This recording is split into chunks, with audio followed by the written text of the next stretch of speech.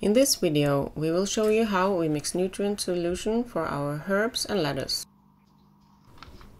We are using a two-part nutrient solution, CalciNit and Kristalon Indigo from Yara. We start off by mixing 50 milliliters of part A into a 10-liter bucket.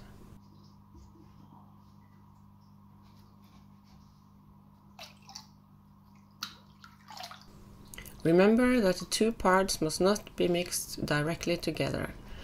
Therefore, it's important to stir between mixings.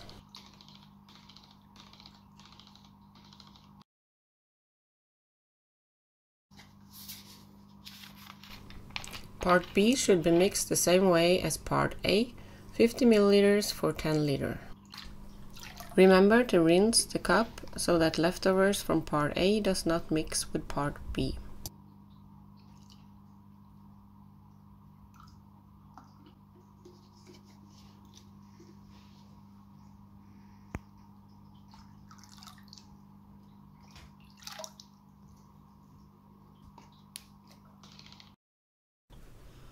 That's it. You now have 10 liters of ready-to-use nutrients for your plants.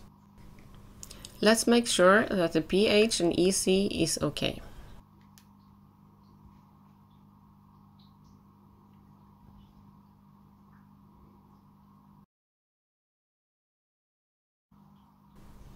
The pH for hydroponic lettuce should be between 5.5 and 6.5.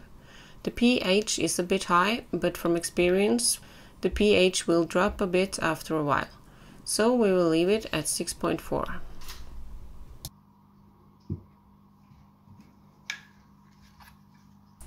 Let's check the EC.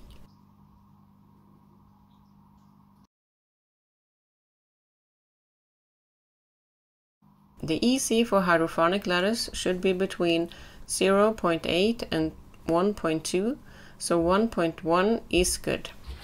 As you have seen, it's not necessary to adjust pH if you mix nutrients this way, at least with the tap water here in Norway. You will, however, have to check pH every week or so and adjust it up or down if needed. We will make a separate video on how to adjust pH.